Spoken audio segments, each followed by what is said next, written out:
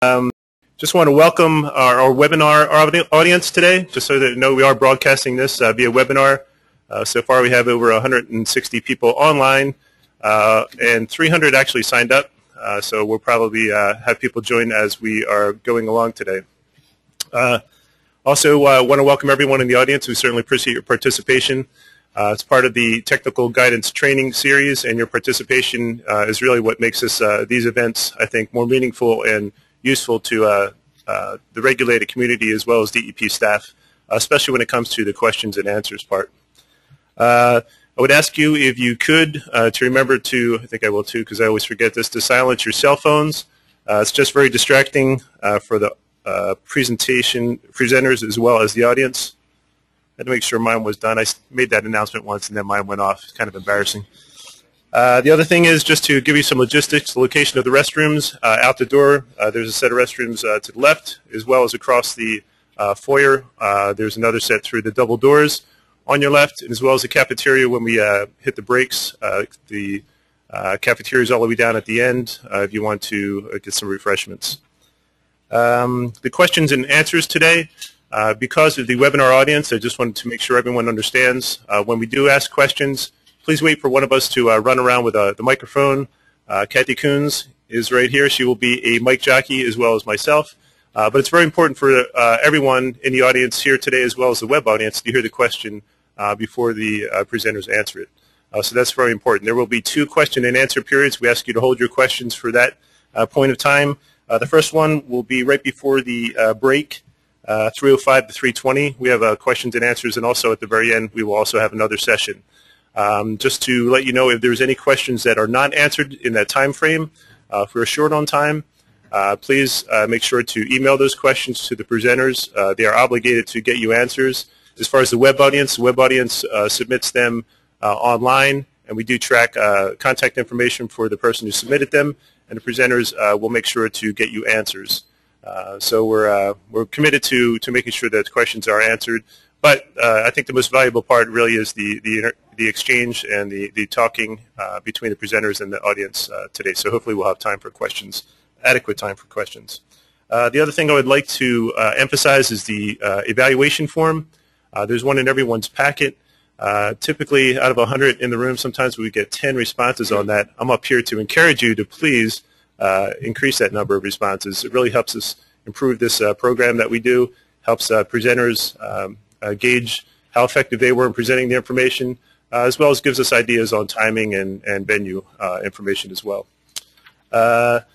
Want to thank today's presenters. Today we have Bill Hanrahan from the DEP. He's with the Bureau of Environmental Measurements and Site Assessment. We have Christina Page from DEP. She's a Bureau of Inspection and Reviews. We have Jeff Farrell from Paulus Sokolowski and Santor, LLC. We have Tom O'Brien from Active Environmental Technologies. We have Andrew Mikowski from Mikowski and Associates. And we also have Mark Souders from NJDEP. He's with the Bureau of Operations, Maintenance, and Monitoring. I also would like to thank the training committee, which really works hard to put these events on. The person who's in charge of the training committee is Karen Riccardi. She just had to step out. But there's also Tessie Fields participates, Karen Clue, Kathy Katz, Sue Shannon, Joe Eaker, who's working our webinar today, Veronica Peppers, and Kathy Coons, who's being the mic jockey today. So it takes a lot of effort to put these things on and to make them viable, and we certainly appreciate everyone's effort in that regard. Today I'd like to actually introduce our first speaker who's up today. I forgot to thank you, Dan. I'm sorry. And that is Dan Toder, who's Vice President at Hatchmont McDonald. He's also the Director of Community Outreach for the LSRPA. Dan's going to give us an overview on the LSRPA. So, Dan? Come on up here, Dan.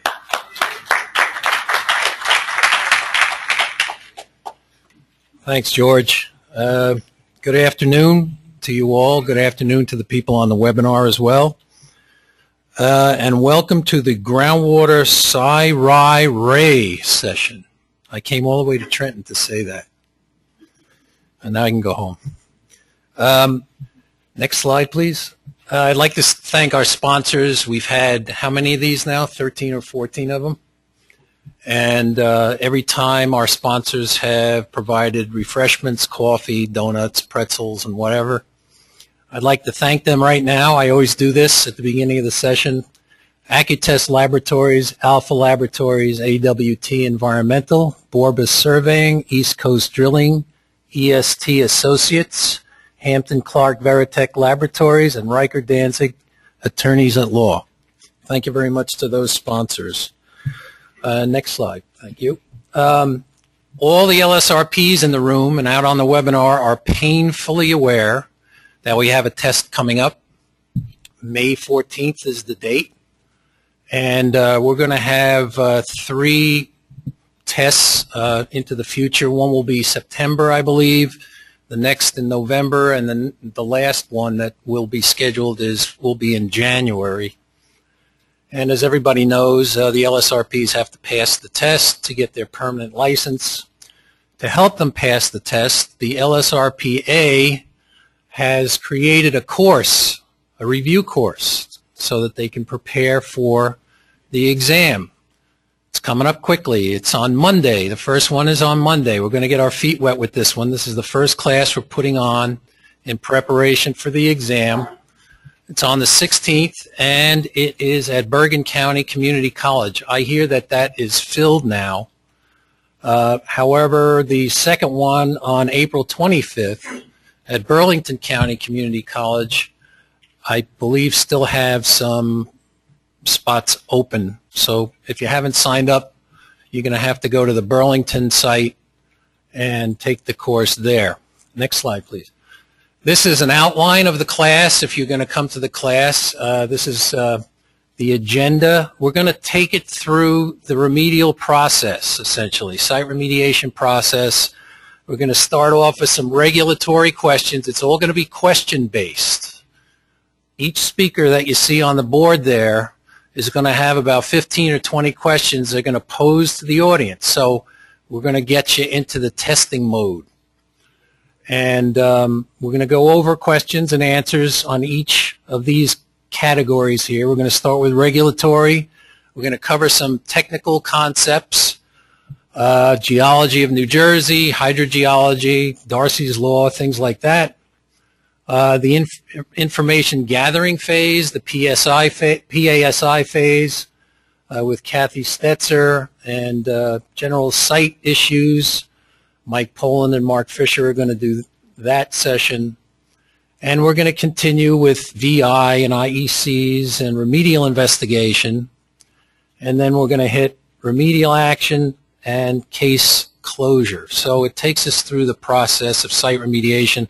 We felt that that was the best way to conduct the course. And believe me, nobody that's involved with the course knows what's on the test. A lot of people think we have the inside track to these questions and things. We are totally making a guess as to what could be on the test, or at least touching upon what could be on the test.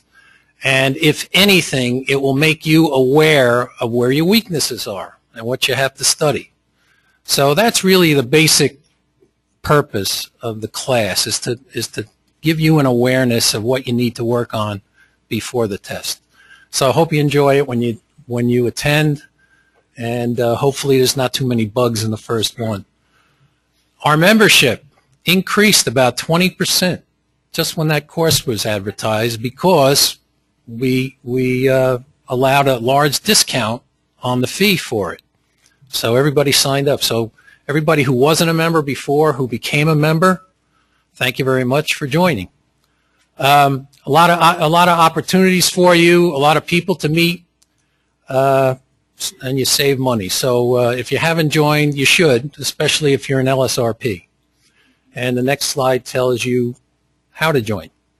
And thank you very much. Enjoy the session. And for all you LSRPs out there, including myself, good luck on the test. And take my course. Thanks. Great. Thank you very much, Dan. Next, what I wanted to do is just give a brief overview of technical guidance, how the department has run the committees, just give you a feel for what we're presenting on today, how that technical guidance is developed. Basically, the technical guidance committees are composed of 2 to 3 DEP staff and from 3 to 7 outside stakeholders, really depending upon the complexity of the subject. The members of the committee were really selected to create a balance of technical expertise, practical application, and regulatory knowledge. And I think to predominantly almost every committee, I think, has had an excellent, an excellent group of people that represented all of those, and it's been very effective. The tasks they were really given was to design guidance, develop guidance, make that as balanced as possible from all the different perspectives that are brought to the table, and also to develop training on the guidance, and that's why we're here today. So we certainly thank the committee. And the other thing is that when will the documents be revised? Well, they will be revised in response to changes in regulatory policy, regulatory or regulations, and also changes or updates in technology. And that's really going to be handled by the committee chairs. They'll make the decisions whether they believe that updates are necessary. And if they're absolutely necessary in terms of technical updates, then they may at that point decide to bring the committees back together again and make the other decisions similar to the process that was already done. So the review process for the technical documents, in the very beginning of the whole process, we realized that a robust technical review process was very important to increase the quality of the documents. We need really to balance, though, the need for good feedback with the ability of the documents to actually get written. One problem is if we had extended the technical documents out for review to such a large number of people that the number of responses and comments that we got back were difficult to address in a timely manner, the documents never would have been issued. An example of that is the vapor intrusion document, which had over, well, close to 800 comments. And it took them a really long time to get that done. We commit, each technical guidance committee has a responsibility to issue a response to comments. For all the technical comments, they issue those documents. They're also posted on the website with the document. So if you did issue a comment and you were wondering what the response to that comment was, you can check that out. So what we did to achieve that balance between, we had a 6-week review time frame. We issued those documents for review to internally to DEP senior management, SRP senior management as well. That's bureau chiefs, assistant directors, and also to the assistant commissioner's office. We also afforded all SRP staff the ability to request review of those documents, and a lot of them actually did, and I think it improved the quality of the documents. From a stakeholder perspective, we had the stakeholders from every one of the stakeholders on each committee received a copy of the document. They were asked to review that document, and if they represented a particular constituency, to conduct a review and coordinate a review within their constituencies, and then return those comments back and funnel them back to the committee chair. And that was very effective. As a third aspect of it, we utilized the SRP steering committee. We had them review the documents in terms of identifying a fatal flaw, something that was seriously wrong with the document that they felt would preclude that document from being used within the regulated community, and that has also been effective. And all this comments are funneled back to the committee chairs who address those comments and put them in the responses. These are just a list of the documents that have been posted so far, finalized and posted. There's actually 15 documents. They are all available at the website on the bottom, which is the DEP SRP Guidance Library. The ones that have not been issued, the soil underground storage tank document should probably be issued this week. Technical and practicability document has been issued for comment. I think that comment period closes on April 24th. The attainment document has been issued also for draft review. That comment period, I believe, closes on May 16th. And the analytical methods document is being worked on and has not been issued draft yet. This is just a list of training currently. There's today's training up there for April 10th. We also have the soils site investigation, remedial investigation, and remedial action, which is on Friday, May 4th. And also the soils underground storage tanks and landfills documents will be holding a training session on Tuesday, April 24th. This is just to let you know, in existing technical requirements for site remediation, the tech regs, It treated variance from rule as well as deviation from guidance in the same manner. That's kind of inconsistent with the Site Remediation Reform Act, or ARCS, the Administrative Requirements for the Remediation of Contaminated Sites. So in order to identify how the department will handle variance from rule as well as deviation from guidance or use of alternate approaches, we issued this particular document. It really is just to identify how the department is going to handle that, with the idea that it will certainly allow for the use of professional judgment, and variance from rule is significantly different than use of alternate guidance. So this is pretty much following up on that, is that the DEP's technical guidance certainly allows for the use of professional judgment. I think that has been one aspect that's been very important and driven home in almost all of the training classes that we do. It's allowed if there's no DEP guidance or the guidance is considered inappropriate or unnecessary in the professional opinion of the LSRP. However, the LSRP is obligated to explain why a different approach was used and why it is still protective in its use. Again, the complexity of the explanations are relative to the complexity of site conditions. One thing that we certainly appreciate from the regulated community, as well as even DEP staff, is feedback, both on how the document is used, the usability of the document, problems that may be encountered that we may have the ability to fix, such as slight updates to the document or posting of notes on the SRP guidance library. The other thing is we have the ability to start new technical guidance committees if need be. And the way we would do that is we would look to obtain feedback through this mechanism on other topics that perhaps would be valuable for the regulated community, even DEP staff, if they see an issue that is unclear that we need guidance. We would certainly take that into consideration through this venue. The other thing is if there are technology updates, if people in the field find that there's different applications that are certainly more effective than what we may have in our guidance, we would like to know about that. And so we would encourage you to let us know about that through this feedback.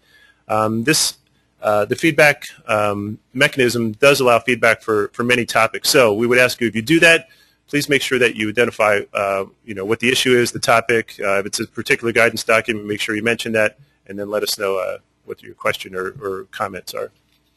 That's it. We actually don't have time for any questions, but if during the first question and answer period, if you do have questions, feel free to ask me. In addition to that, our contact information is provided, and feel free to email myself or any of the other presenters if you have questions. So with that, I would like to introduce Bill Hanrahan. Bill has been the chairperson for the Groundwater Committee and done an excellent job, and he's here to kick off our training. So Bill.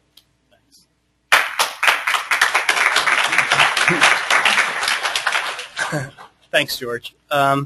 First of all, I'd like to thank the people who helped write this document. And if you could just stand up when I say your name. Julian Davies, Sovereign. Andrew Mikowski and Associates. Jeff Farrell of PS&S. And Tom O'Brien of Active Environmental. And several DEP people. Christina Page is here. Joel Friedel is here. And Mark Souders. Oh, and Eric Kinzel. There you are.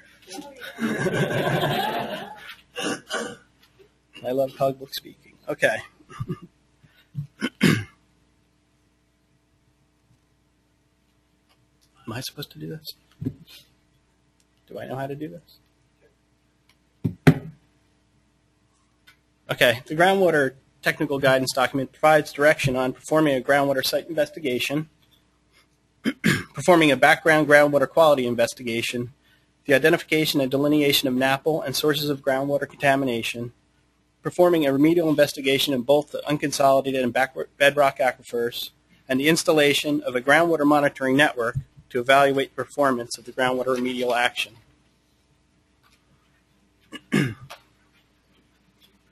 In order to conduct the remediation efficiently, the guidance recommends establishing an initial conceptual model of site hydrogeology and contaminant transport and updating the model as data are acquired.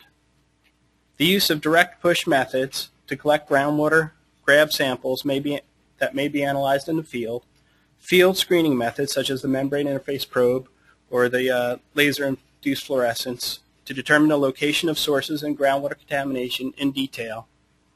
And in bedrock aquifers, the guidance recommends first establishing a hydrogeologic framework using test boreholes, borehole geophysical techniques, and flow testing prior to attempting to delineate contamination. These methods are recommended to allow for real-time decision-making, the delineation of groundwater contamination in as few phases as possible, and the design of an effective remedial action. A lot of material. Go ahead, next one. Am I doing this? I don't know what I'm doing. Go back. Sorry.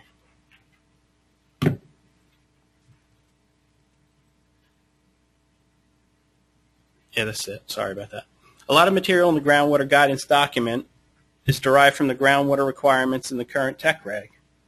The guidance document provides direction on performing groundwater remediation through all phases and is more detailed than the requirements in the existing tech rule.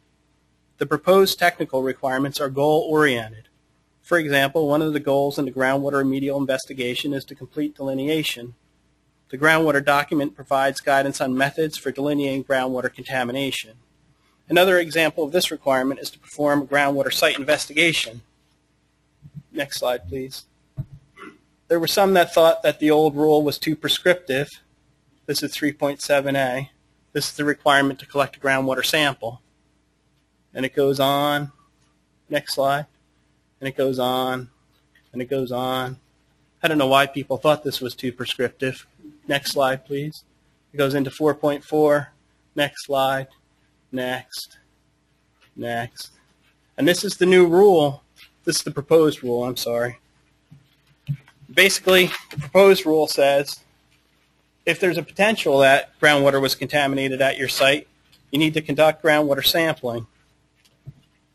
Next slide.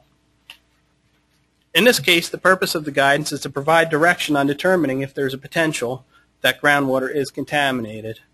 The proposed tech rule requires groundwater sampling at each AOC where there's a potential that groundwater has been contaminated. The guidance outlines issues to consider in making this determination. Next slide, please. I'm sorry, we're back a few. Okay, so the Groundwater Guidance Committee developed several issues to consider when determining if there's a potential that an AOC impacted groundwater. These include the presence of nearby impacted receptors. For example, if there's a well impacted near your site with contaminants that may have been discharged at your site, the presence of free or residual product detected in soil. Next slide. This is it. I'm sorry. The discharge, if a discharge is located near the water table or the AOC was designed to discharge directly to the groundwater, such as a septic, if soil contamination is detected close to the water table, obviously. And based on contaminant and soil transport properties and an estimated date of discharge, determine if contamination has had time to migrate through the vadose zone to the water table. Should also consider for older discharges that mobile and volatile contaminants may no longer be present in the unsaturated zone since they may have migrated to the water table and volatilized from the unsaturated zone. In all these cases, there is a potential that groundwater has been impacted, and groundwater sampling must be conducted in accordance with the proposed technical requirements. Thank you. Next up is George to introduce the next speaker. Christina Page of the Bureau of Inspection and Review.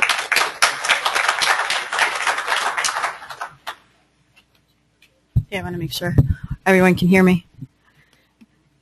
Good afternoon, everyone. I'm Christina Page. Excuse me.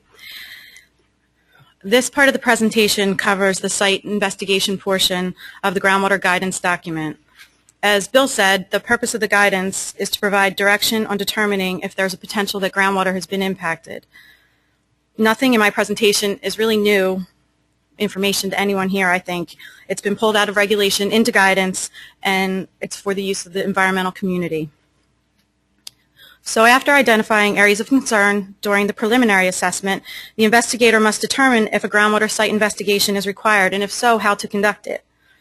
This presentation addresses the groundwater remediation standards and how to conduct a site investigation. Lastly, this section of the guidance document provides guidance on background groundwater quality investigations.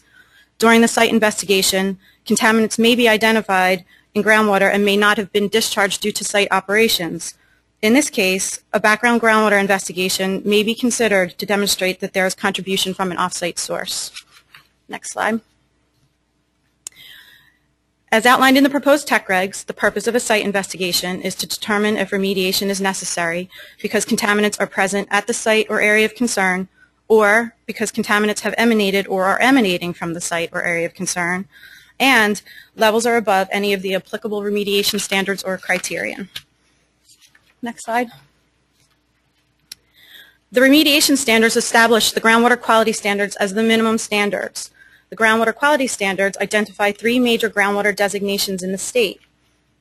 The purpose of the site investigation is to determine if there is contamination above the standards. If contamination is identified during the site investigation, conduct the remedial investigation and delineate to the applicable groundwater remediation standard. Next slide. If a site investigation is required or considered necessary, begin to put together the plan for the site investigation. This includes where to sample, how many samples to collect, and what may be the best way to collect the data, like temporary points versus permanent monitoring wells. During this phase and all phases of the investigation, it's important to remember to minimize cross-contamination by avoiding drilling through heavily contaminated zones. Don't make the situation worse during the site investigation. This area of concern can be delineated after more is known about the source and the geology. Next slide. Something I'm going to say frequently today, and this is really hard to do because it's like a tongue twister and my mouth is really dry, is that site investigation sampling locations must be biased to the suspected location of greatest contamination. When developing a work plan for the site investigation, consider the type of contaminant that was potentially discharged. Is it mobile? Is it volatile? Is it a DNAPL contaminant? The history of the area of concern. This would have been obtained during the preliminary assessment while doing diligent inquiry into the site. The location of the discharge. Was it a surface or a subsurface spill? Can you estimate the depth of the release? Was there evidence of a discharge observed during coring? Did you see any staining or smell any odor? Were there elevated PID or FID readings? And then consider the age of the discharge. For example, if the PA identified a suspected PCE discharge 20 years ago, would you expect to see the highest concentrations at the water table or at depth today? Next slide, please. If it's determined that groundwater samples cannot be biased to the location of greatest suspected contamination, they should be collected as close to the area of concern as practical in a location that's hydraulically down gradient. To identify a sampling location that is hydraulically down gradient, consider the following. Review of topographic maps, identify proximal surface water bodies, determine if there's pumping wells in the area, locate subsurface conduits if they exist, obtain any data from adjacent site, possibly through a file review or other means you may have. For example, when I was a consultant, I worked for a firm whose clients were predominantly the major oil companies. Often I was able to obtain groundwater flow from adjacent sites from data that we had in-house. And if a location down gradient cannot be determined, consider surrounding the area of concern with temporary points as close to the area of concern as practical. Next slide.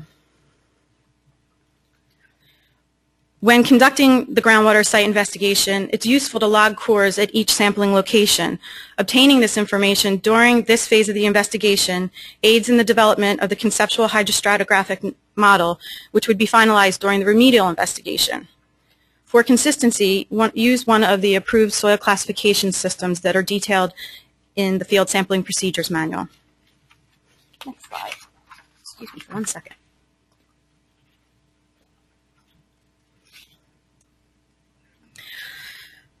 If a discharge of LNAPL contaminants has occurred, screen the core through the water table to account for water table fluctuation and the possibility of contamination trapped beneath the water table. And again, bias to the location of greatest suspected contamination identified during field screening. Next slide. This is a cross-section showing laser-induced fluorescence results at a fuel discharge. The two black lines running horizontally in this image depict the seasonal high and low water table. The red and yellow color indicate residual product, which is present both above and below the water table. Keep in mind, all of the product may become trapped below the water table if the water table rises further above the product. Next slide. When conducting a site investigation of DNAPL contaminants, consider the age of the discharge as evaluating soil cores below the water table to the first indication of contamination. For example, if you're in sand and encounter high instrument readings, collect a sample to confirm contamination. Or the first low permeability layer, like while coring, if no indication of contamination is observed, either visually or by instrument readings, and then a low permeability layer is encountered, collect a sample to assess if there's contamination, or at the top of bedrock. If bedrock is encountered above the water table, then collect a sample in first groundwater to assess groundwater quality. Next slide. This slide demonstrates a discharge of DNAPL contaminants in drilling in optimal weather conditions. The blue line running parallel represents the water table, and the geology consists of sand with low permeability lenses. When coring, suspected contamination is identified by field instrumentation.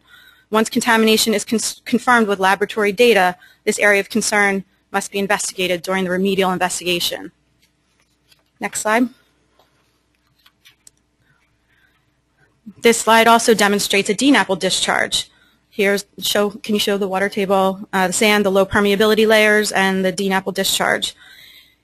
In this scenario, no instrument readings were detected, but a low permeability layer was encountered, so a sample would be collected. Once contamination is confirmed, further investigation must be conducted during the remedial investigation. Something to think about when conducting an investigation in either an LNAPL or a DNAPL discharge. It may not be where you think it is, so consider the age of the discharge and the heterogeneity of the subsurface. Next slide. The takeaway from this part of the presentation is that whenever groundwater contamination is identified in the site investigation, move on to the next remedial phase, which is generally the remedial investigation. This is an important stage of the investigation for use of professional judgment. Sometimes a single-phase approach to remediation can be achieved, and this does occur at sites where source removal is conducted through excavation and groundwater is remediated as a result. Next slide. Okay, now I'm going to discuss the background groundwater quality section of our document. Next slide. So, why conduct a background groundwater quality investigation? Because pursuant to the Brownsfield Act, the person conducting remediation is not responsible to remediate contamination that is migrating on-site from an upgradient off-site source of contamination. When I say on-site while I'm giving this part of the presentation, I mean the site that you are the consultant or the LSRP for, and when I speak of off-site, I mean the upgradient off-site source.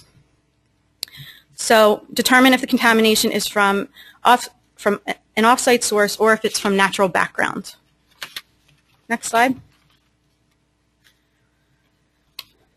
The scope of a background groundwater investigation will be based on several factors. Expand or narrow the scope as necessary depending on the site complexity to meet the needs of the investigation on site. Understand if there's an on-site contribution.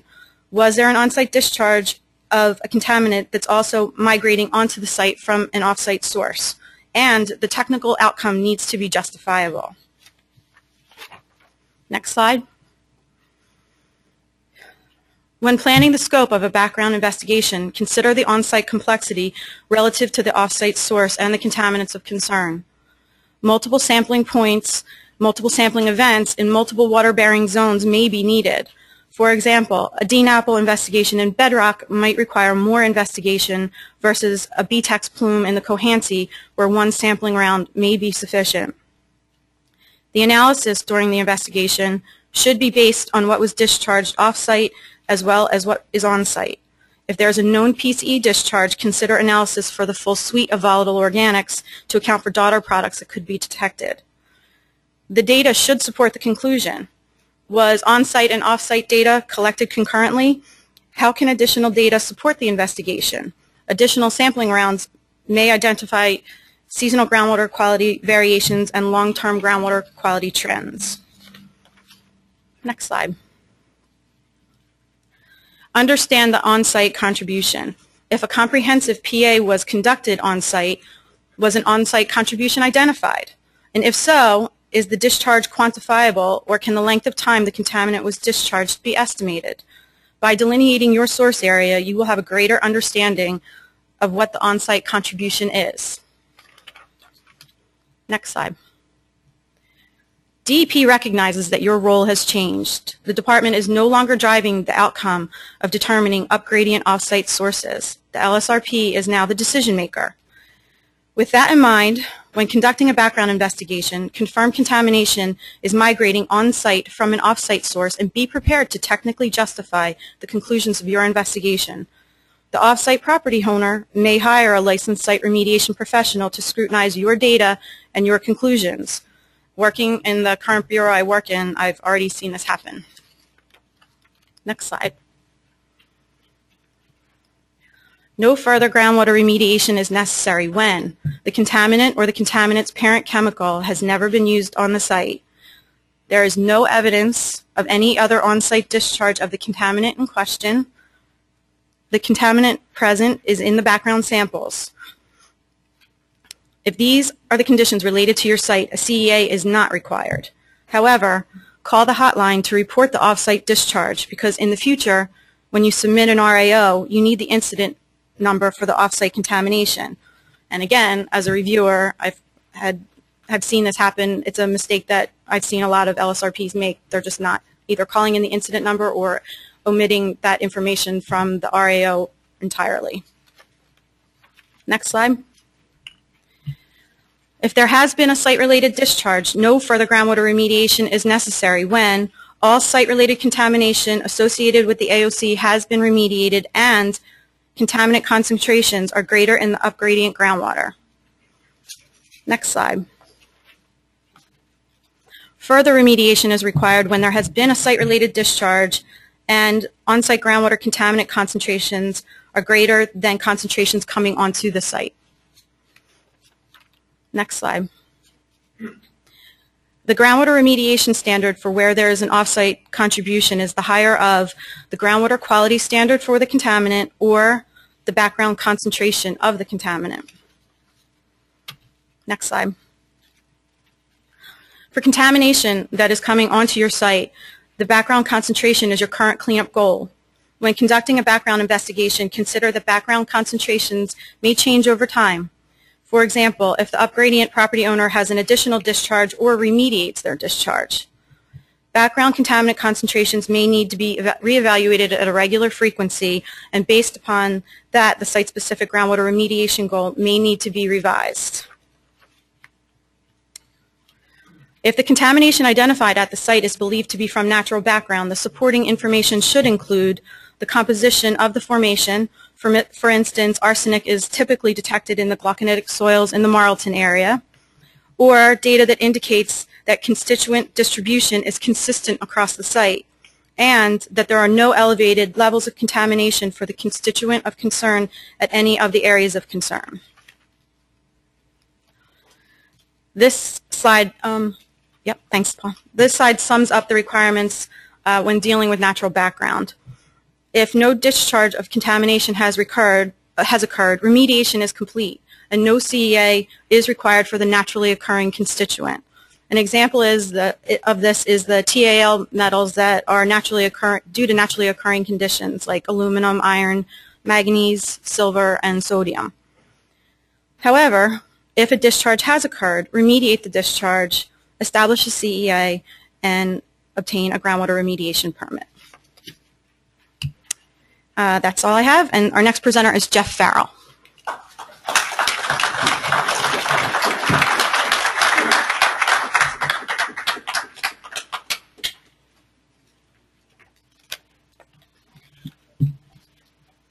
Good afternoon.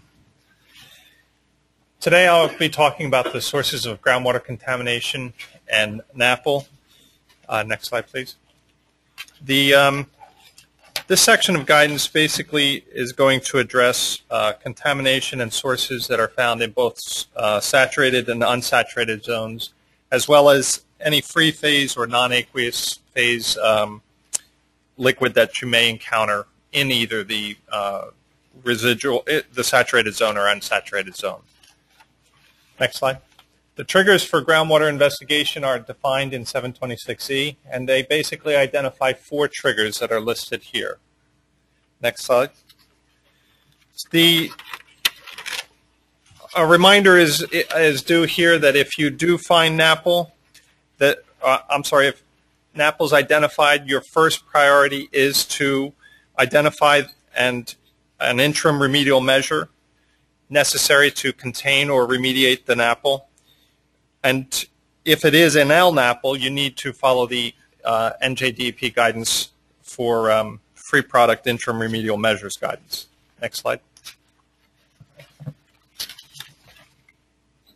So the delineation process and source identification, the first thing you want to do is take a look at what you know is your hydrogeologic framework and see how take that and your conceptual model and see how that affects what you, where contaminants may have gone. The potential sources could be from soil impacts, could be from dissolved constituents, both that occur both horizontally and vertically. And you're going to, your responsibility is to basically delineate those sources in those soil impacts, as well as, if found, again, address any NAPL that may be there. Next slide. In the unsaturated zone, you're going to be looking at whether soil constituents are leaching into the groundwater. And again, you want to assess and develop if you do have leaching in there, you want to assess the potential that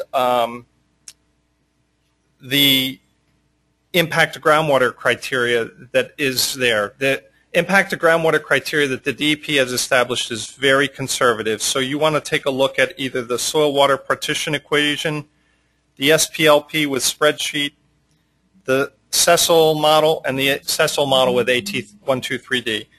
The NJDEP website does have has a guidance for use of each of these models. Next slide. Saturated zone sources basically will be constituents leaching into the groundwater, NAPL or residual NAPL, and then there's also source zone non-NAPL layers, which I'll explain a bit more later on. Next slide, please. So how are the source areas detected? There are various methods that have been developed over time that have been proven successful in defining source areas. The success of any methodology will depend on several factors. A good conceptual model that incorporates your geology, lithology, the degree of consolidation, as well as the depth of groundwater and NAPL composition should help you in selecting an appropriate methodology that is proven. Next. Soil gas surveys are useful for screening for LNAPL plumes and DNAPL release locations or dissolved constituent source areas.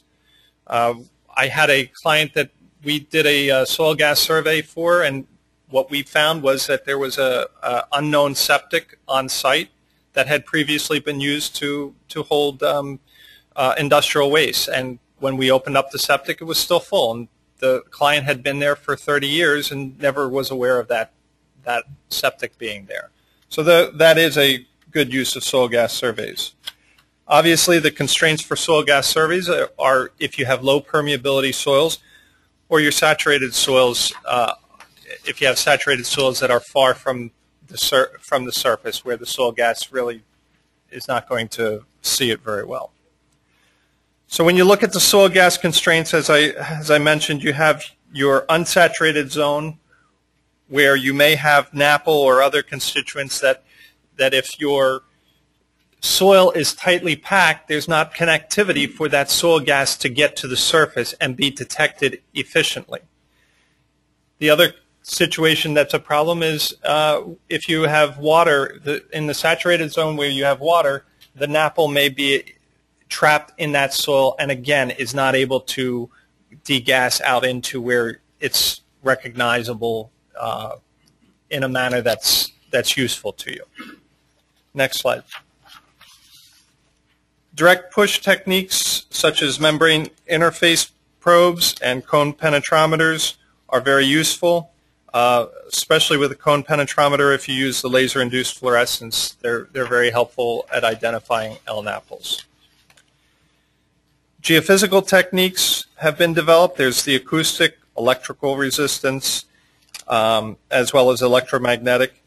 But there are significant constraints, and that some of the geophysical methods are not as cost-effective, or at least for the sites that I've looked at. I haven't found them to be very useful because the expense of deploying a geophysical technique versus the assurance of my results have not been very helpful. I still need to go and do a direct push to get confirmation. Next slide, please. So when you look at LNAPL, you've got, you're going to have your LNAPL, you have a source area, it's going through the unsaturated zone and migrating onto your water table, and possibly, depending on the quantity of LNAPL, it will go below. So you can see in the top cartoon that you have migrating LNAPL. As the source ceases, you still have mobile NAPL that is moving in the direction of groundwater flow. And then as you remove all of the NAPL that's there, you still will have residual LNAPL in both the saturated zone as well as the unsaturated zone. Next slide, please. In DNAPL, I have two cartoons, this one and the next one that I'll go through. You have the DNAPL entry point, and basically the DNAPL is going to tend to sink below the water table, and it will enter into, if it's got a bedrock, you will enter into bedrock fractures that exist. And it will, if you encounter a very tight zone, a clay, it will flow across that clay lens. And next slide has a better example, where you have the groundwater, the tight deep sands and clays that are where the DNAPL pools on top of, and then depending on how much DNAPL is there, it can actually flow over into the next tight zone and then onto the either a bedrock or a clay zone. Next slide. So again, when we look at the NAPL source comparison, you will find in the unsaturated zone that that NAPL may occur as an adhesion to the particles, and then as you get below the water table, you still have those adhesion issues because of the NAPL there isn't enough NAPL for it to migrate lower, and the actual particles are holding that NAPL. Next slide, please. The delineation process is an iterative process. You want to evaluate as you go through what you've learned at each step, and you develop or modify your conceptual model, and you collect additional data, and you keep doing this until you're complete. You've completed your delineation. Next slide, please. Okay. Use the outside-in approach. You want to try to the extent possible, define an outside clean zone and move into your impacted area. A lot of times what you think is a clean zone turns out to be not a clean zone, and so you have to step out a little bit further. As data is known, you will refine your approach. So I'm going to walk through.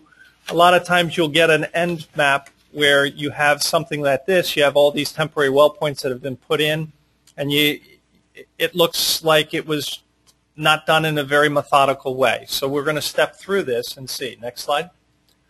So we start out with a tank that was removed, and there was some release. over excavation of the soil was done, and you start out by putting in 2 temporary well points. The first temporary well point in the source area comes out clean, but the second one has a little product in there. Next slide, please. So you want to delineate beyond that. So you've stepped out again, and you now find that, frankly, TWP5 has more impacts than was observed in 2 or 4. Next slide. You step out again. You find your impacted area again. Step out. Next slide, please. And the next slide. So you keep going out until you have your delineation done. Next slide. Then you find out that, oh yeah, at the old building there was a tank that was removed a long time ago that people had forgotten about. Next slide. When you put in what your plume looks like, you see that it leads back to that second tank. Now what you want to, next slide. So you appear to have completed your groundwater delineation, but the question you should ask is, does the data that you have indicate that a NAPL exists? Next slide. You want to review your field data, and that's going to be field data from your temporary well points, any soil borings that may have been done, and you're specifically going to be looking at your visual observations as well as FID and PID. You may not initially have hydrophobic dyes and ultraviolet fluorescence, depending on whether you suspected NAPL to have existed as you were going through. Next slide. The groundwater data, for DNAPLs, there's a 1% rule that's very, very helpful. And you want to take a look at the threshold DNAPL saturation calculation as well as the soil saturation limit for LNAPL and DNAPL. Next slide. So in this example, let's take a look at PCE. And you have an approximate pure phase solubility of 150 milligrams per liter with an effective solubility of 133 ppm. 1% of that solubility is 1.33 milligrams per liter, or 1330 ppb. So if your groundwater concentration of PCE is greater than or equal to that concentration, then a DNAPL may be present on site. Next slide, please. So when you look at your data, you see that that 3 of your temporary well points, number 7, 11, and 15, have exceeded those areas, and so you do want to start looking to see if there was a DNAPL. Next slide. So the thing is that you have a lot of tools that you can use as you do your groundwater delineation that'll help you identify both the source and delineate both your saturated zone and unsaturated zone impacts. You need to understand the tools and pick the right one so that you can save time and money. There are many references that we've included within the guidance, including the guidance, and they're out there to help you. Next slide. Thank you.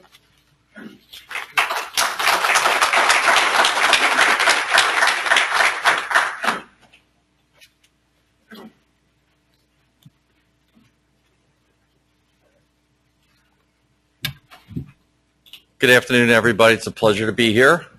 My name's Tom O'Brien. I'm the Technical Director of Active Environmental Technologies. You flip through to the bottom slide, please. And I'm here to talk about groundwater remedial investigation in unconsolidated deposits in New Jersey. Today I'm going to present a case study to walk you through how the guidance has been developed and the strategies that we will implement to understand the guidance.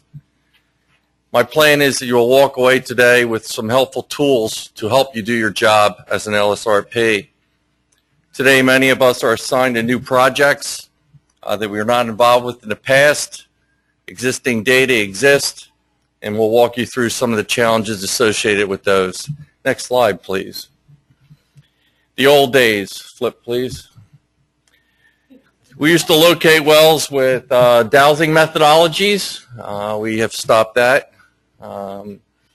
Many geologists think you need to map the bedrock by sliding down a fracture plane. You want to know the depth to groundwater, you get a tech with a hard hat and a light, and you let her go down and find it. And the models themselves were pretty elementary in the beginning. Precipitation, runoff, recharge, and that was about the extent of the models in the old days. Next slide, please. The technical regulations are the reasons why we have to do a remedial investigation. You have to click through. I have like animation going on. Basically, when you have groundwater contamination, you need to do a remedial investigation, or when there's a potential for groundwater contamination, you need to do a remedial investigation. Next slide, please. What's the purpose of this remedial investigation? The guidance is in Chapter 3. It's been developed over a 2-year period by the team. We've been working together, fine-tuning our plan, answering your questions, and responding to various inputs from different parties. We basically want to identify where the contamination is, where it's going, what its mobility is, and how to monitor it and remediate it. Next slide, please. The key to any remedial investigation, you're going to have to click that again, is a hydrogeologic model. We've talked about that today a bit. It's detailed in the guidance. It gives you some really good ideas and tools. Today we'll provide you with one example from a case study that I've completed. Here's what's happening. Our 3D capabilities are getting better and better. Each of these software packages that we develop are able to give us some really good ideas about what the subsurface conditions look like. Here's a multiple aquifer system where they're recovering uranium through an extraction well and injecting chemicals to stabilize the uranium, while at the same time monitoring the groundwater in the 2 sand deposits. Next slide, please. Okay, how do we start a conceptual model? Some of this may sound basic, but it's always good to get back to the basics. In New Jersey, many of the streams that we have are discharged groundwater zones. So we have our site located here. The possible direction of groundwater flow is towards the stream. So we have an idea which way groundwater will be flowing, what the impact areas might be. We also have tools today that identify the contaminated sources that are in the area. In this particular case, we have several upgrading sources of contamination to our property. We want to know where these contaminated sources are, and also plan to do a background investigation very thoroughly in this particular case. Our receptors will be along those streets, and obviously it will be to the surface water body. Next slide, please. When we look at a site, it's really important to evaluate where the operations were. This is our particular property. This will be our conceptual model today that we'll discuss. This is a former manufacturing facility that used TCE as a degreasing agent. The degreasing compounds were used in this building, and the flow of contamination is towards the stream. From the aerial, you can see that we have receptors of these homes. And upgrading, we talked about various sources, including a railroad where there was a spill on numerous occasions on this particular rail line. We also have next door that also was a known contaminated site, and we now need to figure out what we want to do with respect to the remediation of this property and a proper evaluation of the contaminant transport. Next slide, please. All right, we back up. Again, basics, basics, basics. In New Jersey, there are basically 4 types of unconsolidated deposits. We have the coastal and beach deposits. We have our more complicated glacial deposits in northern New Jersey. We have residual soils that can be saturated above the bedrock. And then sometimes we have rock that's so fractured that it acts as an unconsolidated deposit in itself. Our guidance has been really upgraded this time. It includes actual reference sections for each of these units. So you can go to glacial deposits, and there'll be a glacial deposits section, and it'll give you all the references for the glacial deposits in the reference guide. Next slide, please. Can you see the profile of the old man in New Jersey? There's his hat. There's his eye. There's his nose, his mouth, and his ear. And from the neck down, is more simplified deposits. Those are the unconsolidated deposits. We have basically combinations of sand and clay and more complicated geology in the head section of the state. That's where a lot of the investigations become more complicated. That's where the LSRP is more challenged, and some of our findings may be questioned by other LSRPs. The glacial deposits could be outwash, lacustrians, the residuals as I discussed. But knowing where you are in the state of New Jersey is real important with respect to your conceptual model. Back to the basics. Our particular site is in Mount Holly that we'll be talking about, so it'll be in the unconsolidated deposits of the intercoastal plain. Next slide, please.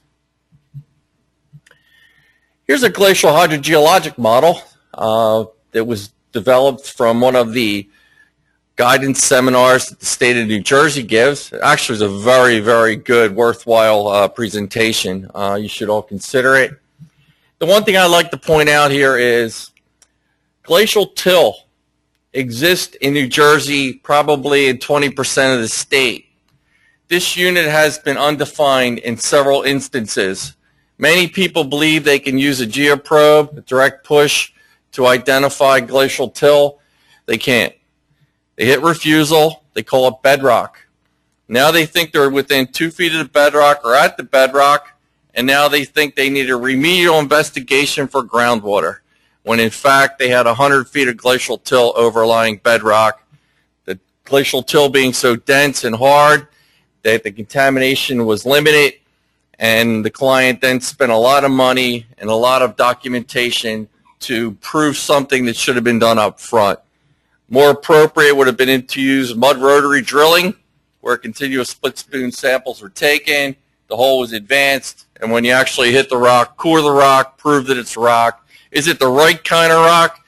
I've cored a 10-foot boulder, and it was an igneous, and it's supposed to be a sedimentary deposit. So there I am, like, am I in rock? It can be very deceiving. It's an area we're going to get in trouble. We need to watch out for this and to explore this more thoroughly than we have in the past. Next slide, please. This is a regolith. I'm going to use this as part of a understanding of the mass of contaminants. Many times we're not thinking about the mass. Got mass removed. Mass, mass, mass. Got to get rid of the mass. It's important to get rid of it. In a regolith model, they're identifying that 50% has water storing capability in this unit. What happens is if it can store water, it can store contamination for an elm apple, for example. So the mass is going to be in the upper part of the soil. So removing that mass by excavation may be a prudent concept.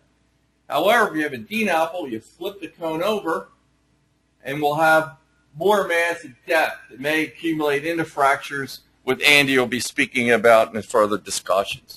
So yeah, think about the mass in your conceptual model. It's not just, oh, here's the geology units. It's like, what is the contamination? What are the concentrations of the contamination? What's the mobility of the contaminant? Where's it at? Where's it hung up? And can I get it? Next slide, please. Sometimes you need immediate action. You're going to have to click through these. I have it animated. This particular site, potable well, free product. Basement sump, free product. Vapors in the house were outrageous. They couldn't live in the house. They moved out. We had a situation. You're going to have to flip through these. There you go. And the bedrock was grossly contaminated. We found out that we had rippable bedrock. The contamination was here, running right into the house. We immediately mobilized. We excavated the contaminated soil and the fractured rock that was contaminated. We removed it down to a depth where it wasn't contaminated. And this particular immediate action resulted actually in closure and an RAO for the property in today's terms. Next slide, please. The triad approach. Bill told me how to read this, so I'm going to read it to you. The triad approach is a process that integrates a systematic planning, dynamic work plans, and real-time measurements to achieve more timely and cost-effective site characterization and cleanup. Next slide, please. All right, here's something that you're not going to read in the guidance. We have these clients, they hire us, they expect us to be experts. They expect us to understand the process at the state. They expect us to be able to identify all their AOCs. They expect us to give them a price to identify all those AOCs. They expect us to be able to develop a remedial investigation. In this particular case, this is going to be a TC project that we talked about earlier, where the remedial investigation of groundwater became paramount. We had to run a pilot test for a plan that we had to remediate the site. Had to give them some numbers on that. We needed to develop a full-scale treatment system. Had to give them numbers on that. And then we also needed to close the site. You'll notice that change orders are important. Clients don't always understand, like your original dollar value is $854,000 and now you need another 20. That's why it's an iterative process. You need to keep the client in the loop, make sure he's educated to the process that you're taking. Make sure he understands your limitations. You need to understand the schedule. Which of these tasks are linked? Which are the successors and predecessors? Where is your critical path for the project? What has to happen for the next phase to begin? And then also, how do you get out of the job? How do you close this project out? This is not a science study. This is an investigation to remediate somebody's problem for a fee in accordance with the guidance, in accordance with the regulations. $1 million is a lot of money. We need to be prudent and we need to be expert in what we're preparing for our clients. Next slide, please. All right, we got the initial hydrogeologic model. We got the basics down. What other data do I need? How much more do I have to spend? You know, what can I do to get this data? How do I identify that background condition? You saw those stars earlier for all those other regional contaminated sources. What do I have to do to figure this thing out? Next slide, please. I needed to make sure that the existing wells installed by other were screened in the appropriate formations. I needed to make sure they had a screen interval at depth above a confining layer to identify the DNAPL, if present, or the concentration at depth. I needed to understand if there's any side gradient problems going on. I showed you the one site that was contaminated in the earlier slide. And I also need to know the down gradient conditions. Yeah, there were homes there. People lived there. We're talking TCE, so now I got a vapor problem. I need to figure out what I need to do to test these homes. I need to figure out how to keep the public safe, and I need to figure out how to do that in a practical manner. Next slide, please. We need to monitor the plume. We need to check the vertical gradients, horizontally understand things. Next slide, please. Next slide, please. Okay, we're back to the same site. This was the area that they had used the TCE. This is the background area. We had the railroad. All those other contaminated sites were back here. We needed a good background study. 3 well couplets were used. One immediately above the adjacent property owner, one immediately above our plume, and then one out here to just get an idea if something else was coming in from side gradient. We put 5 well couplets in the plume to identify its concentration, distribution, and extent. We understood side gradient conditions from 2 wells on this side. One was here, one was here. And we also identified the side gradient conditions here and here at the adjacent property, as well as the down gradient conditions by 1, 2, 3, 4 more well couplets. Many times the maps that I review are only models associated with 2-dimensional surface views. We're not looking in detail at the vertical distribution. We need to up our game in that area. I don't know how many reports I've looked at that do not contain any hydrogeologic cross sections. I haven't seen a flow net since I drew one, and I haven't understood why people don't use structural contour maps for aquatards or other methods that we all know about and are contained in our new guidance. There are ways that we can develop these tools and up our game and make our jobs a lot better. All right, so this is the same site. TCE is the big deal here.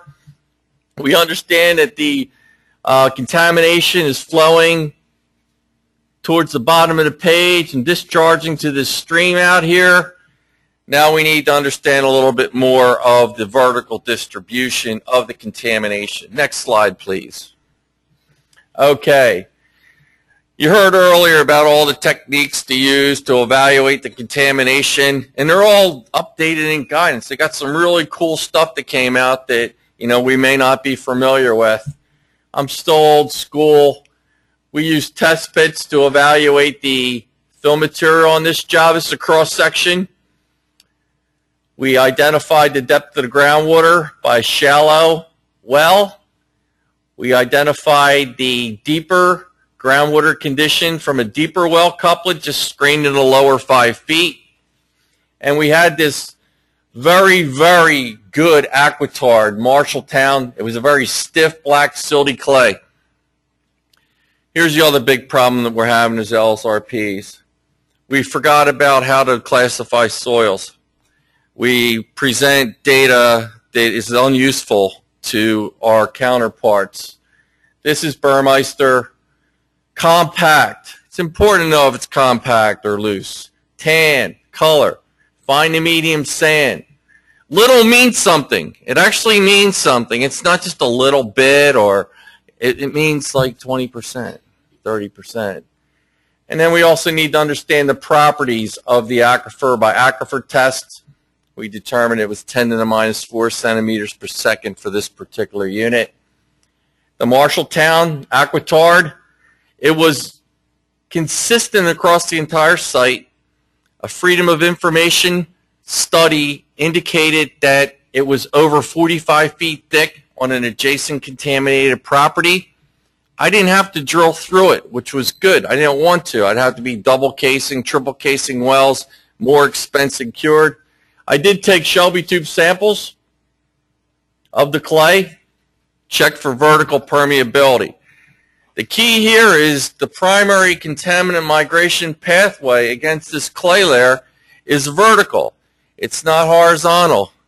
A lot of times we're figuring, oh, we got a horizontal permeability that's in play here. It's really not. It's the least permeable layer in this unit will determine the vertical component of flow. So here we are. We have a 10 to the minus 7 centimeter per second aquitard. We sampled into it around 10 feet. Up near the surface. We have no TCE in it. And I also had existing wells. So what am I going to do now? How can I use these wells to figure out what's going on? Some people don't like geophysics. I love geophysics. Gamma logging is so cool. Sand is such an easy cut. Hardly any radioactivity in sand. As soon as you hit that clay, it runs right out like crazy. It's such a beautiful break. The gamma logging in cased holes is very effective at defining the subsurface conditions. And I used that for 4 wells that had been placed into it. I could actually find the precise location so I could screen my wells and also target my remediation. Other things that we did, well, Darcy's Law hasn't changed much. So we do a Darcy analysis. You want to put a little retardation in there for the chemical, you can do that. And then you need to give them an idea of which way the groundwater is moving. Also drew a flow net, primarily a horizontal gradient, horizontal flow component, as well as the distribution of contaminants superimposed on the flow net. So here we have a very good hydrogeologic model, something that you could be proud of, something that you could use to determine what your next move might be, where you might be missing information. Maybe the state didn't like the fact, or you didn't like the fact that you didn't have more data in here, so you can go in and collect another tube, prove that it's clean. Or maybe you needed another well up here to see if that background condition was indeed non-detect. This particular one didn't work out well for me. I put in 3 well couplets upgraded and they were all clean. Okay, I had all those sources.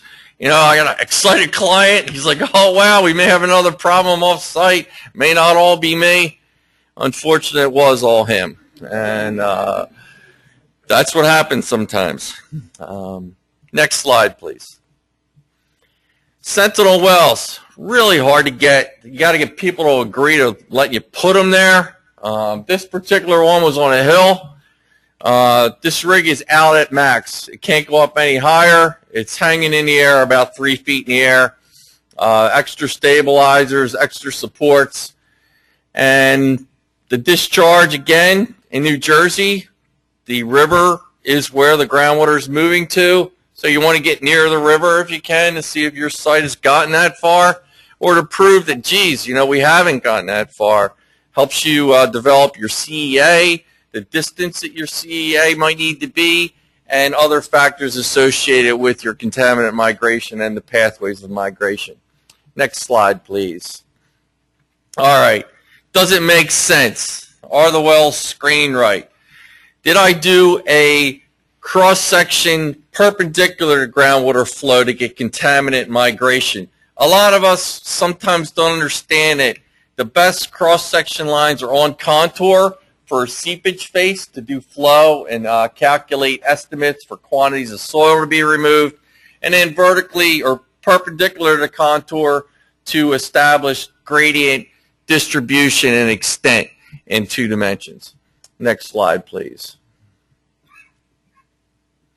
Okay, finally, we're almost solved this problem. On to the next job, right? Here's our contaminated area. No contamination in the aquitard. Our receptor has been identified to be the stream. The contaminant breakdown from TC to PC is understood. We developed a proprietary approach to inject chemicals in the ground to break the bonds of the TC and PCE and render it into ethene at the end of the process. We put in a series of points in this area to inject chemicals. We put in a passive barrier, and we injected down gradient. Process took about 5 months to get all these points in and get the chemicals into the ground. Some serious challenges when you're injecting. You don't want the stuff lying all over the ground surface, and it happens.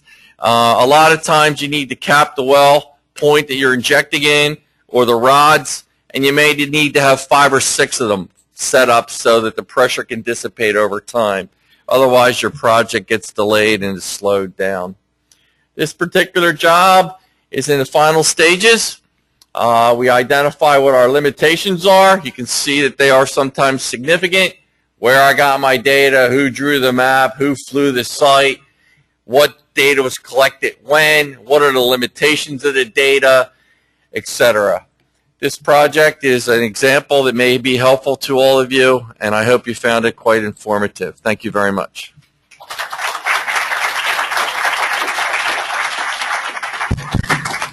Thanks, Tom. Actually, right now is an opportunity to ask the presenters thus far for questions.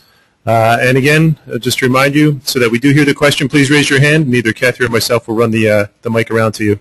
And also, if you can direct to the person if you have a specific question, that would also help. So, any questions in the audience this afternoon? You guys are still awake, right? Oh, we got one behind you. Okay, yeah. I guess both Christina and, Tom, had mentioned soil classifications, and it seems to me one of the guidance documents I read seemed to indicate that you were leaning towards USDA. I don't know whether that's true or not. Maybe somebody could comment on that, as opposed to Burmeister. Nope, you got to use a mic. The others. Thanks, buddy. I know that the impacted groundwater soil remediation standards use the USDA method. That's what they're comfortable. I like Burmeister, but you know, and that's in the field sampling procedures manual. You can use any of the ones that are in the field sampling procedures manual. No proposed changes. No proposed changes. No. Yeah, the field sampling procedures manual is staying the same. Okay, another question. 2 questions for Christine. Number 1, you're talking about first groundwater in bedrock. How are you defining that? The definition that I understand in the DEP for a bedrock well is you drill down 10 feet, fill it with concrete, case it, and then you drill down there, and that's your bedrock well. Is that what you're considering first water? first groundwater and bedrock? No, in this case, you don't have to go into bedrock. If first water's in the upper bedrock zone, you can sample that groundwater in the upper bedrock zone. If I've got groundwater above bedrock also? Yeah, if it's an indication of whether there is contaminant release there, absolutely. Okay. Second question, with regard to reporting contamination to the hotline, we're talking about the issue of off-site contamination. When a consultant finds contamination on the property, at what point, and he's not sure whether it's from that property or off-site, at what point is that consultant, or in this case the LSRP, required to call a hotline? The moment he finds contamination, or once he determines that the contamination is either from that site or from an upgradient site? It's not my area, but I would say that as soon as you know it's from an upgradient site, then you're responsible to call it in. As long as you still think it's from your site, and they have an LSRP, then I don't think you would have to call that in. Kim, you have something at that? Unless Kevin thinks differently. It really depends. I mean, if you're investigating, a gasoline discharge and you're looking for BTEX and you find BTEX in another well, I mean, that's related to that discharge that you already called into the hotline, hopefully. But if you identify TCE or some other compound that's not related to the investigation, you need to call that in when you identify it.